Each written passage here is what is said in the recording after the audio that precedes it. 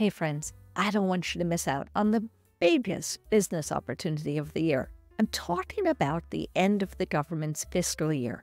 The government's fiscal year ends on September 30th, and they need to spend billions of dollars before that date. We're now in the government's fourth quarter, and what holiday season is for retailers, that's what the government's fourth quarter is for government contractors. But why should you care? Well, it's because the government is required to spend a big chunk of that money on small businesses. And September is absolutely the biggest month for government buying. I went and dug up the numbers because I want to show you this. Look at this graph. In September of last year, the government awarded over $30 billion to small businesses. That's $30 billion just in the month of September. Now, what are these contracts? Well, these are contracts for everything from landscaping to construction to office supplies to transportation to administrative support.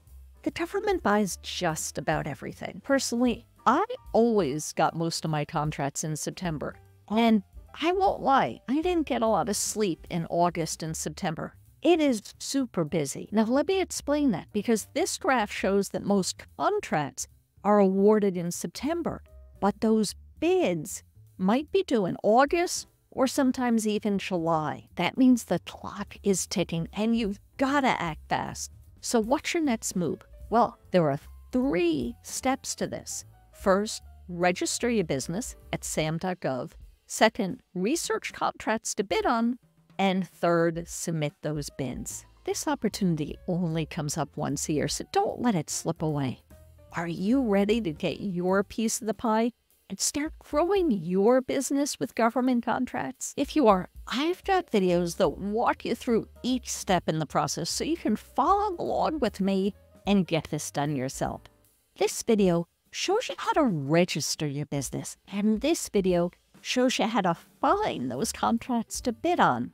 And this video walks you through how to actually submit a bid to the government. Thanks for watching.